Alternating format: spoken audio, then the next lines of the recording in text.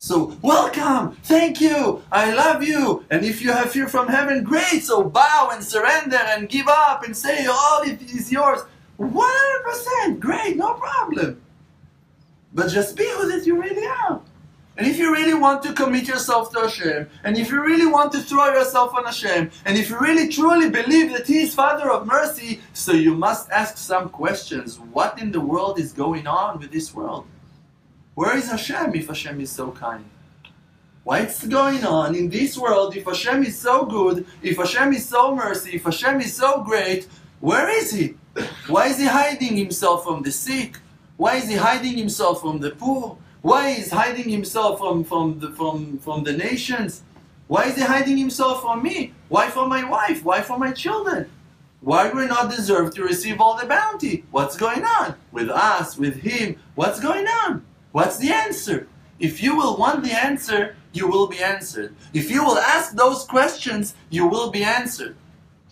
The proof for that is that you came today to this class and Hashem opened your eyes a little bit more. And then tomorrow you're going to go with those bigger vessels to learn something else. And you're going to continue. And you're going to go further and further, closer and closer to Hashem for the rest of your life. And that's the reward of the world to come. That in the world to come, it's just going to continue. And like Rabbi Nachman of Breslev is saying, כשאדם יודע שכל מאורעותיו הם לטובתו, זו הבחינה היא מעין עולם הבא.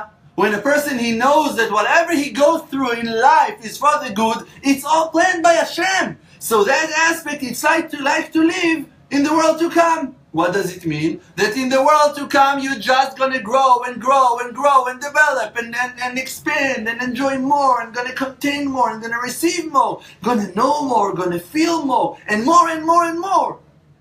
That's the world to come. That's the nature of life in heaven. That you're just going to have more and more and more. And if you know that everything that you go through in life is for the good, so anyway you're receiving more.